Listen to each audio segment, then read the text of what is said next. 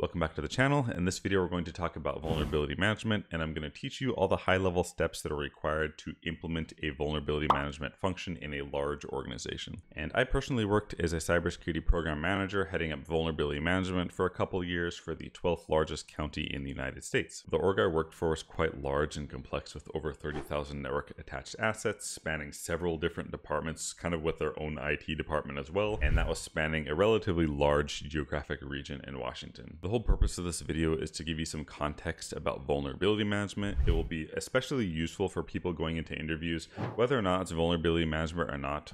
The stuff you learn in this video will definitely help you a lot and give you a better intuition for what vulnerability management is, like how to do it, and you should feel more comfortable going into interviews after watching this video. I'm going to cover the high-level steps required to kind of initiate a vulnerability management program, and then we're going to cover 10 possible interview questions that you might encounter related to vulnerability management. And before we get started, I just want to say this video is actually a part of my own hands-on cybersecurity course that I released this past April. The course is very hands-on in the sense that we actually create our own security operations center on the cloud, and we configure a SIEM from scratch, and we practice incident response against actual live attackers and bad actors on the internet. It's very immersive, very hands-on, and it will help build a lot of intuition for actually what happens in cybersecurity operations. There's currently over 600 students in the course, and we have a very, very active Discord, which I hang out in regularly, and a few people have already gotten jobs actually, even though the course was released only a couple months ago. Definitely check it out. I'll put a link in the description as well as a discount code for a 10% off. So getting right into things, let's go ahead and define what exactly is vulnerability. So like simply put, a vulnerability is just a weakness in any given system, and a system could be literally anything. So thinking about it in terms of your house, which is really easy, say that you live in a dangerous neighborhood and your house just doesn't have a lock on the door. That's kind of considered a vulnerability. And then translating that into the computer world, you can kind of think about it as something wrong with a system that makes it easy for people to break in or compromise it. This could be in the form of outdated software where it becomes easier for hackers to exploit and attack. This could be like some misconfiguration in your operating system, like maybe you only require 4 characters in your password, or maybe there's no password at all. And it could be in the form of missing software updates or like missing patches or something like this. These are kind of like the 3 main-ish areas of vulnerabilities for computer systems. You might have noticed sometimes when you're using your computer and Windows is like trying to automatically update and then it finally just does and reboots the computer when you're using it. That's actually Windows trying to remediate its own vulnerabilities at like the very core of things. Also, maybe you have an iPhone or an Android or something like this and it's trying to update iOS. That's essentially the phone trying to remediate its own vulnerabilities. Sometimes it's adding features, but most of the time it's patching some kind of security hole or some kind of weakness that exists in the system. The main goal of vulnerability management is to kind of reduce risk to what your org deems acceptable and kind of keep that risk there. And it's possible like the risk can grow, like if you add assets to your organization and don't practice vulnerability management on them, or if new vulnerabilities are discovered, like the risk will grow. So the whole purpose of vulnerability management is to like remediate vulnerabilities with the goal of mitigating the risk and kind of keeping it to, X risk level. And from a tactical standpoint, that is like, physically going to the computer and doing stuff, it is pretty easy to practice vulnerability management. It's like quite easy, right? All you have to do is, install patches or, fix config or like allow Windows to do its update. Like tactically speaking, it's not that difficult to do vulnerability management. But in reality, it's not really so simple. There's a lot of things that can really get in the way of vulnerability management. So for example, if you have a very large, complicated organization, more times than not, there'll be a lot of critical systems that rely on actual deprecated systems. And then when you fix the deprecated system, like you remediate the vulnerability, that in turn breaks the business critical system, I guess, that was relying on it. This happens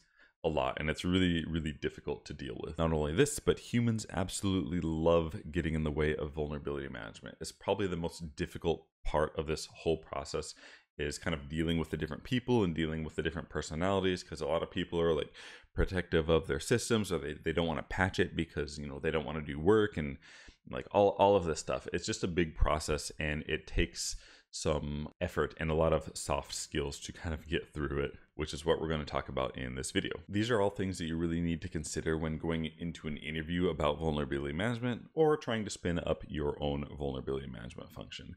I notice a lot of A lot of interviewers like to ask things like, how would you deal with pushback for fixing a vulnerability? Or how would you deal with a department who doesn't, want to play nice with you and get on board with your program? Like, there's all kinds of questions about this. And the reason for that is that that's the actual reality of it. And there's so much pushback in cybersecurity, like especially vulnerability management. It's just really good to kind of acknowledge that going into an interview and kind of have answers prepared that are conducive to getting along and doing what's best for the business at the same time. It's just kind of a challenge, so it's something that you have to kind of think about. So looking at this little graphic here, this thing describes the vulnerability management lifecycle, and this kind of assumes a program is already in place. So this is doing, vulnerability scans, scanning of systems. Prioritizing means some of the vulnerabilities will be super critical, some of them will be low or nothing at all. And the system also comes into play, right? Some computers, some quote unquote computers are more important than others. So prioritize, assess, report on the vulnerabilities, remediate. That just means quote unquote fix them, whatever that means, like uninstalling the software, updating the software, updating the operating system, applying some kind of secure configuration. Verify just means essentially to rescan the system to make sure the fix worked, and then discover again. So this is kind of the ongoing life cycle of vulnerability management. But before we can even get started on this life cycle, we have to do a bunch of other stuff first, right? We have to actually procure some kind of vulnerability management platform and like onboard all the devices and the departments, and there's just a bunch of stuff that needs to happen first. So that's kind of what we're going to cover in this video. So I kind of outlined these 8 steps. I'm going to go over them really quick. It's just something I made up, but it's really in line with industry, and it's kind of based off my own experience standing up the vulnerability management function where I used to work. So the very first step of this would be initial planning, and this is really important. It's just stuff you have to find out before you actually go and start trying to procure some kind of platform. You have to ask yourself questions like, how big is the environment? What is your environment comprised of? Is it mostly just users with their laptops using cloud services, or do we have our own infrastructure with servers? Is there any critical infrastructure that we're in charge of, like a 911 system or something like this? Like what is our environment comprised of, and how big is it exactly? The next step would be to start drafting up a vulnerability management policy for your organization. And the whole purpose of this is to kind of outline how you identify, classify, prioritize, and remediate vulnerabilities, and kind of put some quote unquote rules on there that the different departments or your organization as a whole needs to follow. So when you start getting pushback, you can kind of point to the policy you made that's hopefully been signed off by the CIO or who's ever in charge of that, being like, yeah, you have to do this, or this is going to happen. The policy is not going to be solidified at this point, but you should start drafting it up and put the necessary things on it. I'm going to include a sample vulnerability management policy for this in the description of this video. Feel free to take it and do whatever you want with it. The next step would be to look at your organization and create a full asset list of everything you have and kind of tag the assets.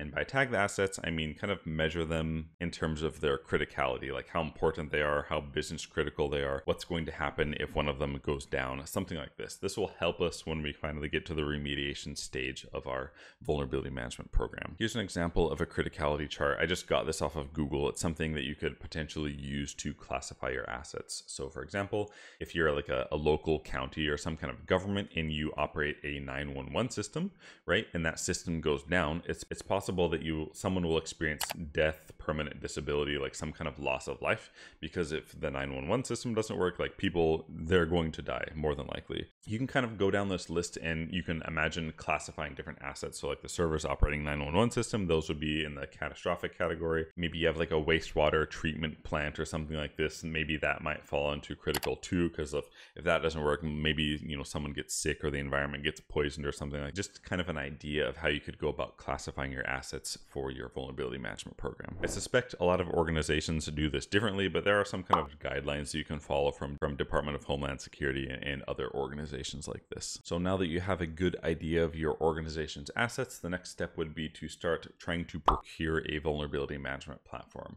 So to do this, I would recommend putting together some RFPs, that is requests for proposals, for some of the larger vulnerability management organizations. This might be something like Rapid7, Tenable, Qualys, something like this. So you put something together that says, for example, like I have 10,000 assets in my organization. X% of these are laptops, X% of them are servers. We have a small amount in the cloud, and we want licenses for 15% growth in the next year or something. Give us a quote. How much is this going to cost us? And it's really, really troublesome doing this part because it's really, honestly, in my opinion, it's really annoying dealing with salesmen. They're never going to tell you how much something costs. They're going to try to be like, oh, what's your budget? And then you're going to be like, oh, $200,000. Coincidentally, they're going to be like, oh, well, we have a package for like $195,000. It fits you perfectly. It's just really annoying to go through. So basically put out the RFPs through to whoever you want to work with, whichever platforms that you think are interesting.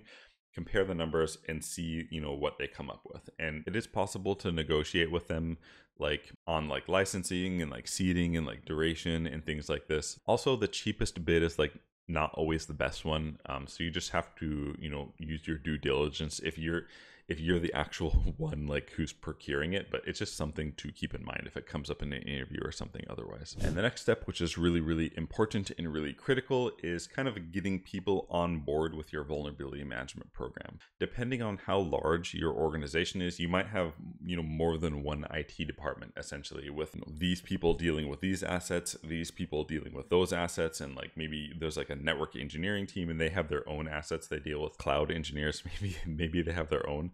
It's not like there's one sysadmin for everything. So you have to talk to these individual departments. Maybe you talk to like a stakeholder and a technician from each one, or an engineer from each one. Just let them know what you're doing. Like, oh, we're spinning up a vulnerability management program. We need to start onboarding your devices. I want to be as transparent as possible, and just kind of talk to them about it. From an organizational standpoint, like if you're the actual vulnerability management program manager and their assets fall under the scope, technically speaking, they have to implement the program, but you don't want to come across as you have like an iron fist or something. You're gonna make them do it. Talk about it like, oh, we have to do this. I want to make it as easy as possible for your department. And just be transparent, because eventually you're going to have to do what are called authenticated scans, which means you have to get some kind of service account or credentials for the stuff that they manage and plug those into the vulnerability management platform. So you want to be as like transparent and as nice as possible, and just try to create a collaborative environment. This will really reduce any pushback that you might experience in the future if you're just really collaborative and nice about it. And also in this phase, this is really important. You should have the draft of your vulnerability management policy. Depending on your organization, you can get feedback from them about your policy, where you're outlining your timelines and stuff, and you can say things like, oh, like we want to remediate all criticals within 24 hours, we want to remediate moderates within 72 hours of discovery, like this type of thing, and try to get a temperature on whether or not they think their department has the capabilities to kind of maintain that cadence and to kind of deliver on those remediation and stuff like this. Because it's possible they don't have enough staff, and it's important to kind of communicate that to the appropriate parties, because especially in the initial remediation phase, you might need to acquire some like contractors or something to augment their staff to help them kind of remediate those initial vulnerabilities. So it's really important to gather feedback about the vulnerability management policy at this phase before it's actually signed off by the CTO or CIO or whoever is in charge of it at your organization. So it's important to get feedback on that as well. The next step would be some training. This applies to you or whoever's essentially going to be using the vulnerability management platform. There will probably be a bunch of different users on it, because people need to use it for reporting, they need to use it for actually doing remediations, people will be scanning it. There'll just be a lot of different roles and a lot of different people probably using your vulnerability management platform. So when you kind of figure out who those people are, you can either send them to like a vendor specific training, or in my case, I just kind of, for those specific roles, I just went through the documentation and put together some kind of initial training depending on their role. Like I kind of built one out for them, And then I referenced the documentation and was like, if you need to know more stuff, look here, or you can just ask me or something. So that's kind of this phase, just kind of making sure everyone gets trained up. Finally, we have our platform and we have everybody trained and all the roles and responsibilities and everything fleshed out.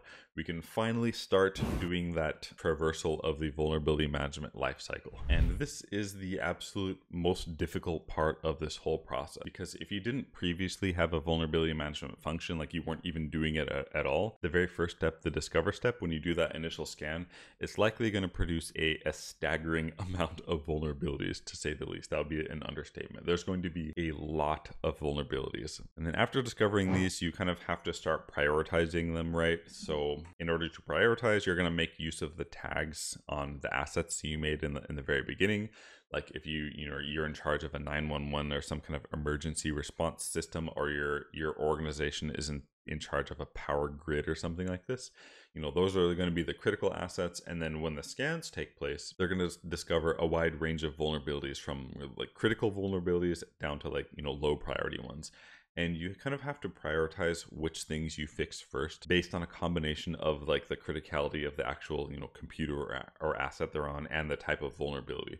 So a really like easy way to look at this is you want to look at your most critical assets first, like your power grid, wastewater treatment, emergency services.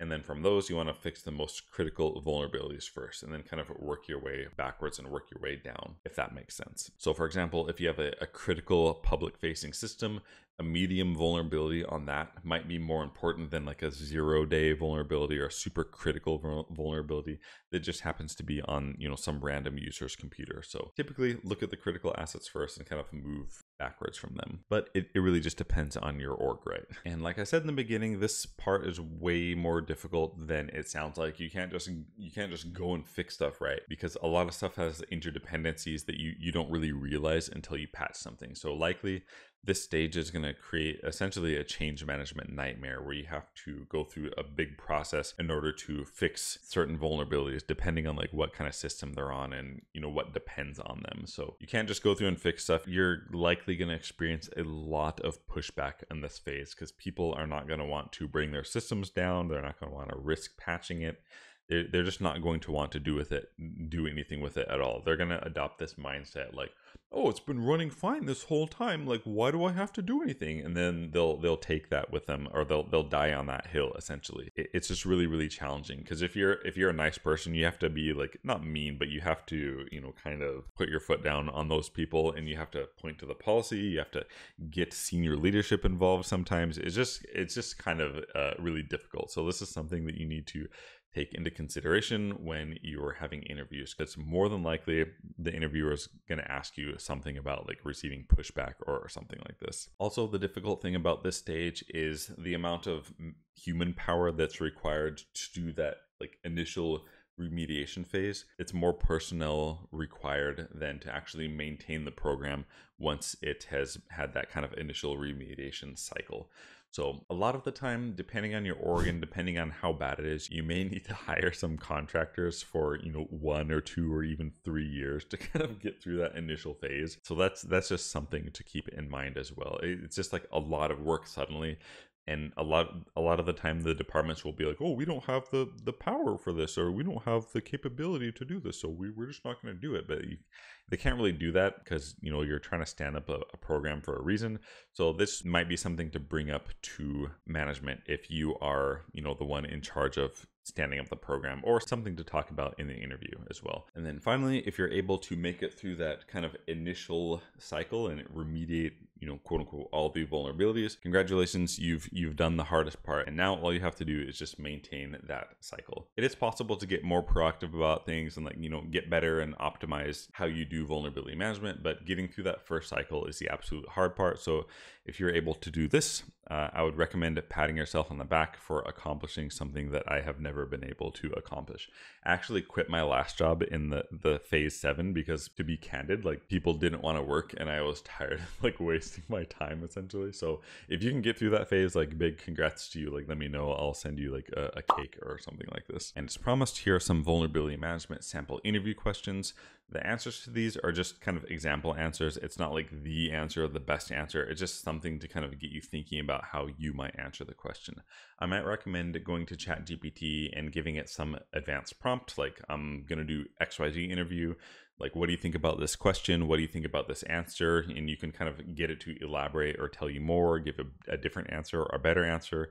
It's just a really, really useful tool, and I highly encourage you to use it. I'll put some links in the description for some free CompTIA Security Plus practice questions, as well as some free CISSP practice questions, as well as a link to my hands-on cybersecurity SOC analyst course with the discount code JOSH10. So definitely check that out. I think all of these resources will help you a lot on your journey into cybersecurity. But yeah, thank you for watching.